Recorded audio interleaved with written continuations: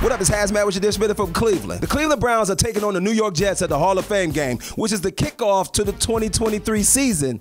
And as I'm watching all of these national sports media outlets and analysts, nobody's really talking about it. I know they want to act like the Cleveland Browns don't exist this season because they don't want to seem like they're supporting Deshaun Watson, who comes with all of these sexual misconduct allegations. And I get it. We have to protect women at all costs. But you know who's not mad at Deshaun Watson?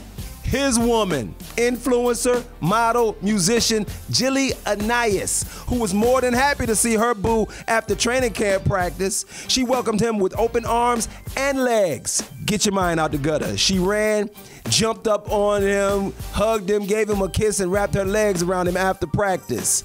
That woman loved her some Deshaun Watson, probably because she know $230 million is coming, but you get what I'm saying. This has been HazMatt with your Dishin from Cleveland.